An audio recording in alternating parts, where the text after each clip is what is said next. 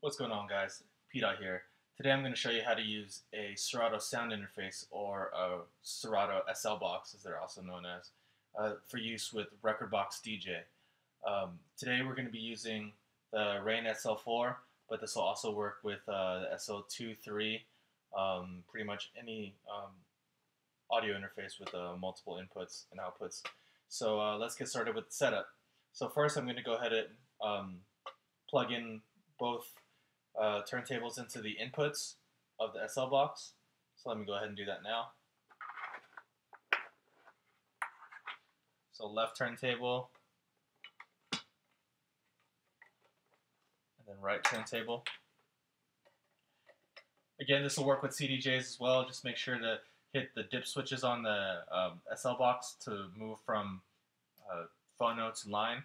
And now I'm going to go ahead and plug in the outputs on the SL box. These will go straight into the mixer, into your channel 1 and 2, or whichever channels you're using on your mixer.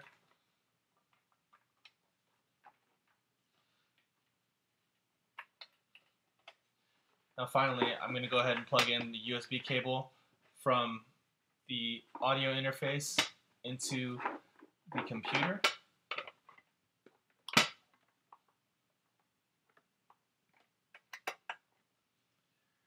Now let's move on to the software setup.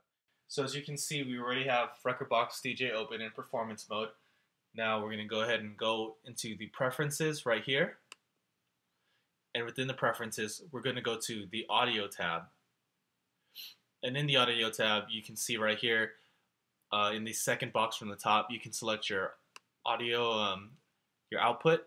Go ahead and select the audio interface you have plugged in. So in this instance, we have the SL4.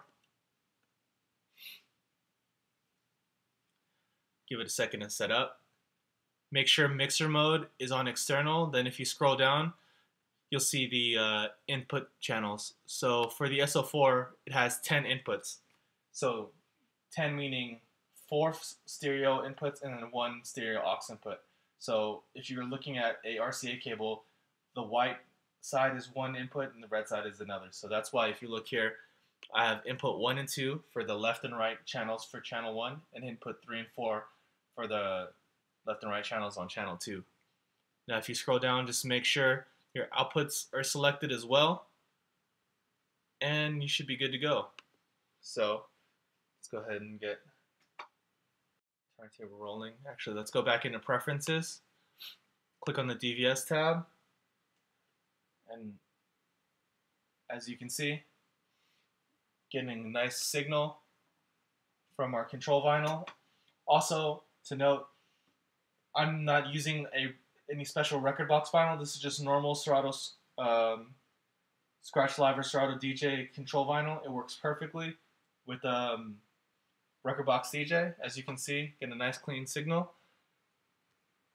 And now let's load up a song and take a look at the control. Make sure I'm in relative mode. Hold on one second.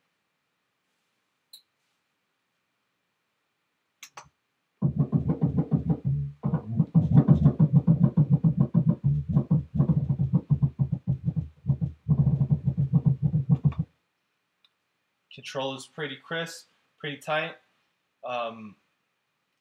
Far over acceptable for me. I mean, controls pretty much like Serato and what I've found. So this just allows you to use any Serato box, again with Rekordbox DVS. This is especially handy if you've upgraded to El Capitan and your Serato drivers have started acting a little wonky. This is somewhat of a workaround for it. I hope you found this tutorial useful. If you did, please remember to like and comment and subscribe.